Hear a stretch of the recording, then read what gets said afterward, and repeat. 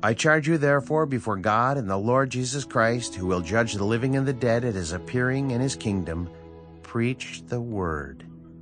Be ready in season and out of season. Convince, rebuke, exhort with all long-suffering and teaching. For the time will come when they will not endure sound doctrine, but according to their own desires, because they have itching ears, they will heap up for themselves teachers. And they will turn their ears away from the truth and be turned aside to fables. But you be watchful in all things, endure afflictions, do the work of an evangelist, fulfill your ministry. For I am already being poured out as a drink offering, and the time of my departure is at hand. I have fought the good fight. I have finished the race. I have kept the faith. Finally, there is laid up for me the crown of righteousness, which the Lord, the righteous judge, will give to me on that day, and not to me only, but also to all who have loved his appearing. Be diligent to come to me quickly, for Demas has forsaken me, having loved this present world, and has departed for Thessalonica. Crescens for Galatia, Titus for Dalmatia. Only Luke is with me.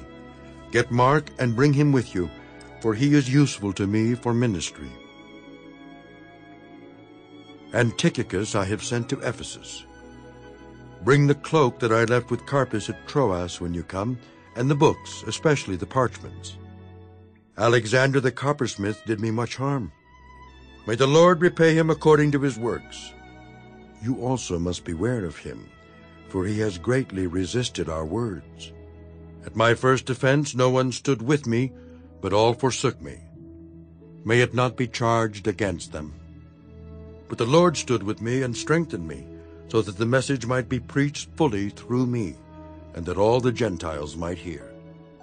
Also I was delivered out of the mouth of the lion, and the Lord will deliver me from every evil work, and preserve me for his heavenly kingdom. To him be glory forever and ever. Amen. Greet Prisca and Aquila, and the household of Onesiphorus. Erastus stayed in Corinth, but Trophimus I have left in Miletus sick. Do your utmost to come before winter. Eubulus greets you, as well as Pudens, Linus, Claudia, and all the brethren. The Lord Jesus Christ be with your spirit. Grace be with you. Amen.